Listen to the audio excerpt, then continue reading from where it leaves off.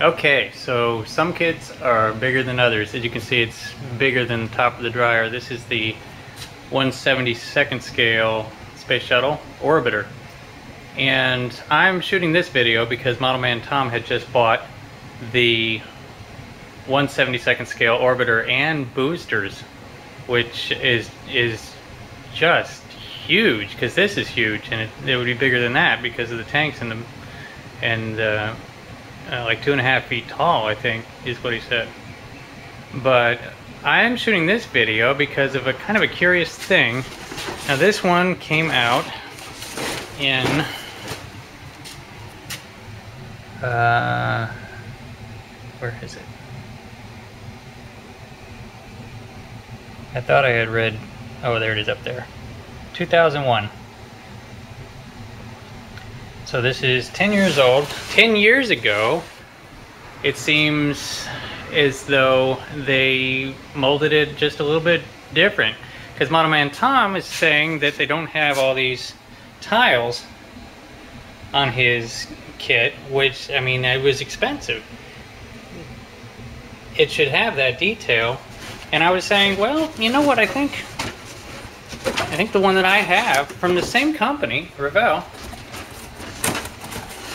I was saying I think that this one does have the tiles. And so, yeah, I've already peeked in here, and yeah, sure enough, if you look at there,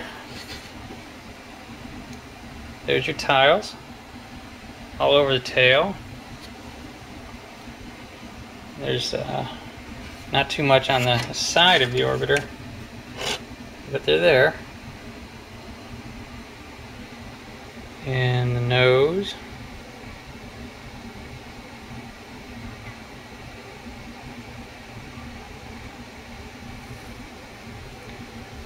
And everywhere. And on the wing edge, you got the right arrangement.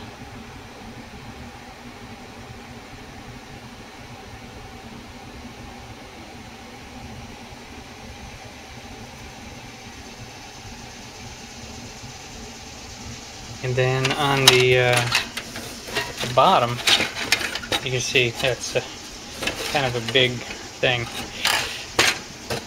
But yeah, the bottom's got it all done the way it's supposed to. And I've seen the real shuttle. I'm here in Florida. I'm right down the road from Cape Canaveral, and this is the way the belly looks. And yeah, just an immense number of tiles, and they're all raised lines. But so it's bewildering. For some reason, the new edition orbiter that comes with the boosters, same company, they removed the tiles, which doesn't make any sense at all. I mean, I think that would even be hard to do on the mold or something. Maybe the mold broke and they had to make a new one or something like that. But yeah, Tom was mentioning he might want to just buy this one for his boosters and fuel tank. And also just show him what's here. Basically, you know, there's the window pieces are nice and tinted. And yeah, they're both parts of the window are there. And yada yada yada. I did start on it there. This is the you know, the payload bay, and I got all the doors out, but I didn't really do anything with them yet. There's the rudder. And the other wing, as far as I know, it's complete. There's a decal sheet on this one. He was talking about the decal sheet only shows maybe one variety. This one does have 4. No Enterprise on this one. And no Challenger. So, I mean, anyway, extra decals. And it's got all the, you know, landing gear, and this is meant to be just as, you know, you can pose it in flight or on the ground with the wheels down. There's the booster wheels. There we go. Pretty cool.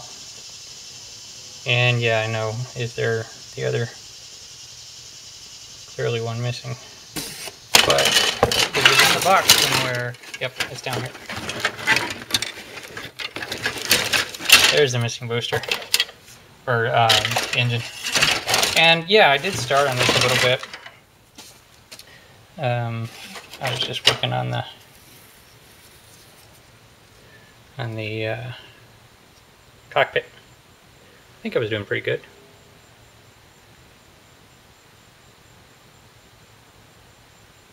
I think that's the right color.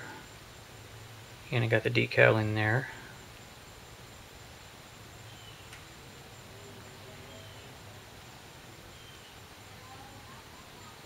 But anyway, this is, and it's got the, you know, European laboratory stuff, and you know, the control arm and whatever. But anyway, yeah, here's a good look at, you were mentioning, Tom, that these big pieces aren't going to go together very well, or they're going to be tricky. And here's an indication. I did try to glue this together and it came apart on me.